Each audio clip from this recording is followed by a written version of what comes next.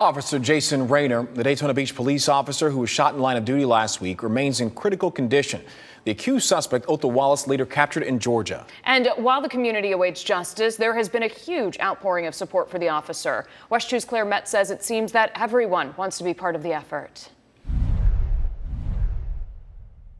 I have customers that are calling me that can't be here, that are buying tickets and donating money. Mike Mulholland owns Sea Spirit Charter Fishing in Ponce Inlet and decided proceeds from a Sunday charter will be donated to Officer Jason Raynor and his recovery. He's a local guy, and he gives so much to the community by protecting our community. Mulholland expects the upcoming charter to generate $5,000, and several businesses, Mullinax Ford and Down the Hatch Restaurant, matched it.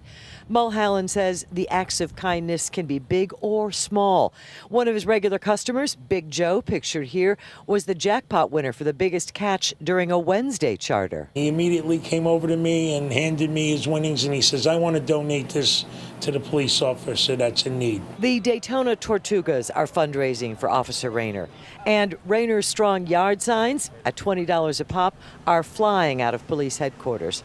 And a lovely gesture from the owner of Steve's Famous Diner. I honor Jason Raynor for his sacrifice, and what happened with him. It's just a terrible thing. When Chris Mavronis and his family heard about the violent attack on Officer Raynor, they decided to support all law enforcement.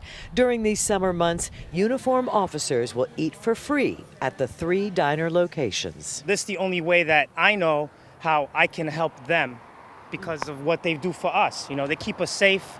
They keep us, free from harm. We told you previously suspect Otha Wallace waived extradition, expected to be returned back here fairly quickly. For security reasons, however, we're not told exactly when. In Volusia County, Claire Metz, West 2 News.